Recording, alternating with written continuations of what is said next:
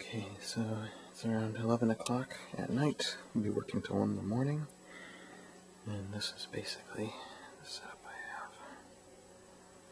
See, and there we are.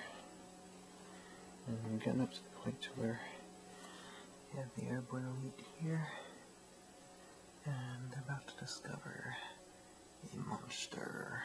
So, finally, another monster character to bring to this, but like I said, just getting bit part. I'm probably going to be using this whole mat in pieces for the next 2 to 3 weeks.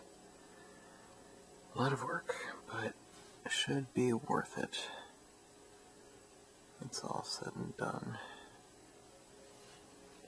It's going to be a lot of nights like these. So, gotta get back to doing this.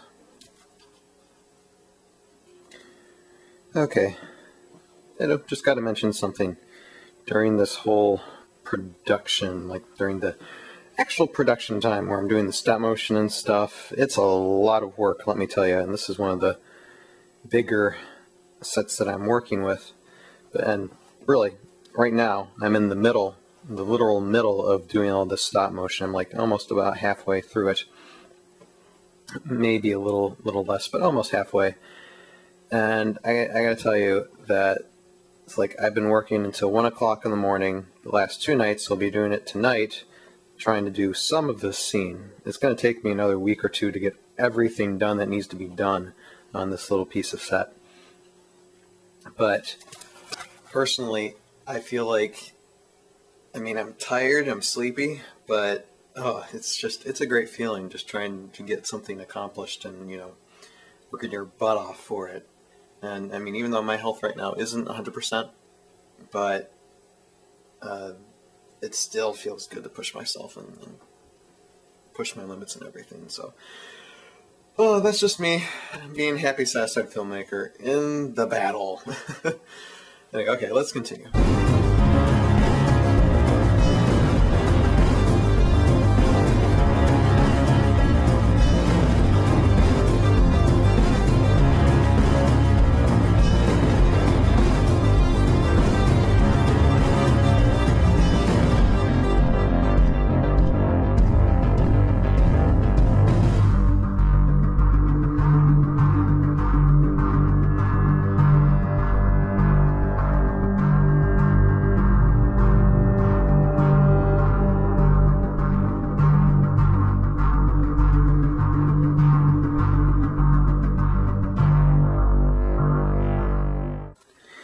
So here we are back in the studio during the daytime.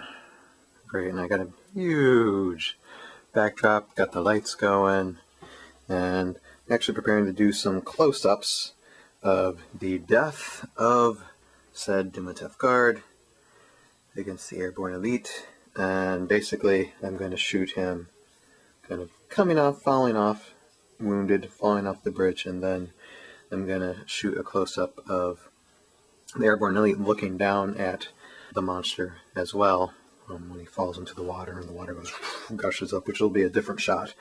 But just doing a falling down, them looking over this type of angle area.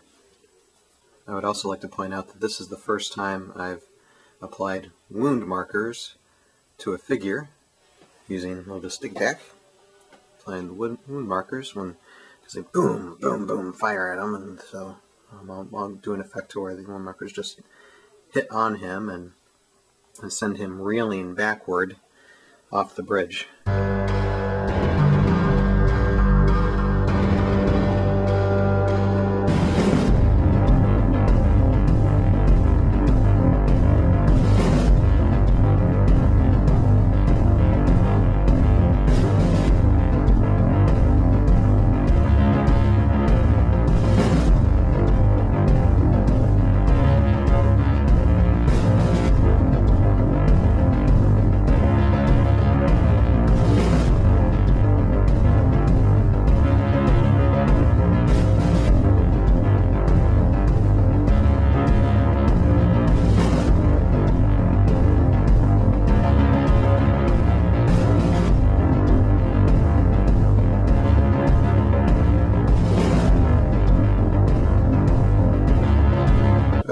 Okay, so I just finished doing the last bit of shots for this huge fight scene, and you see a lot of the terrain pieces I've broken up. I have the other half